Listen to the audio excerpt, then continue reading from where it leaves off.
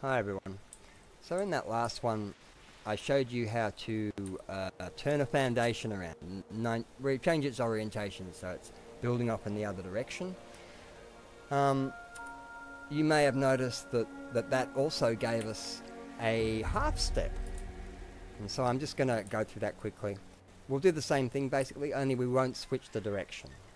Put down a foundation. You will remember that when we were concerned to switch this foundation around, we put the wall on the end there crosswise in relation to the direction of these plates. This time we're going to go with them, and that will preclude the possibility of getting any switching. If you do it this way, it will switch. If you do it this way and put the wall on this end, it won't. And too easy, really.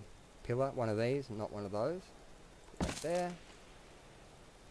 That's the low snap, I think. I can't quite see. I think it is. Too easy. Finally, the foundation. And that foundation is half step. Right? Half a unit down. And that's how you do a half step using this method.